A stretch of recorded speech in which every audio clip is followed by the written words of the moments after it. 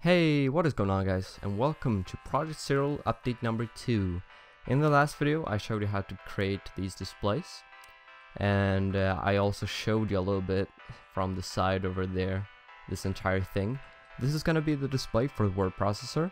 It is 8x3 in 8x3 with a total of 24 displays, and it is pretty much done. I have the shift register down here hooked up to each and every single one of the displays. This took a while, I can tell you. And we have the receivers over here with the serial, the digital serial. This is another type of serial that I didn't use in the keyboard.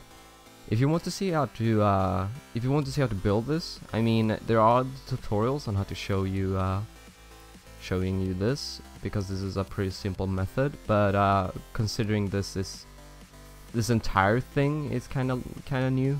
It's a little newer-ish construction because it had to be 35 bits that had to be sent through. It's not usually 35 bits, which it's just it's more than usual, so to speak, and it has to be forming, of course, the characters as they show up. If you want to see how to do that, you can leave a comment down below, and I'll make sure to give an explanation of that. The piston here, piston there, all of these go to the shift registers. The first 8 here goes to the first one, next 8 go to the next one, which means that we have 3 pistons for each and every single row.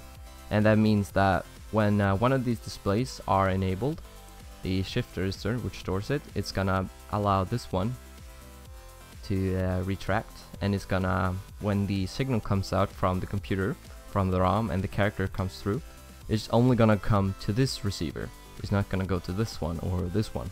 And that is to just reduce lag and stuff like that. We are on a server, so any lag is gonna be annoying, more annoying than usual.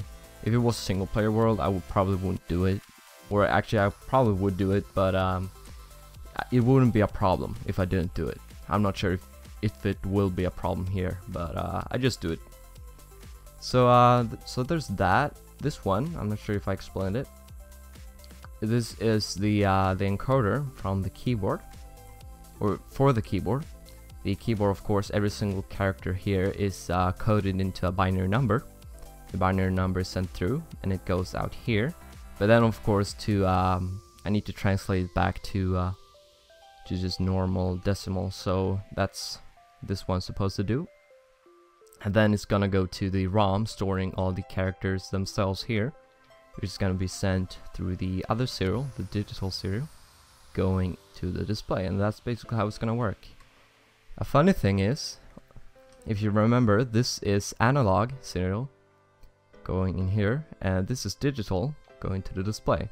And the analog is going to the PS2 port. It's supposed to look like a PS2 port at least.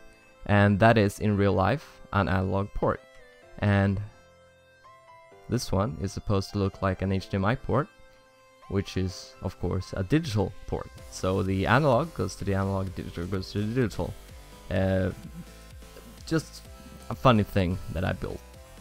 So, yeah, there's nothing more to that, really. I hope you guys enjoyed this video. If you did, be sure to leave this video a thumbs up.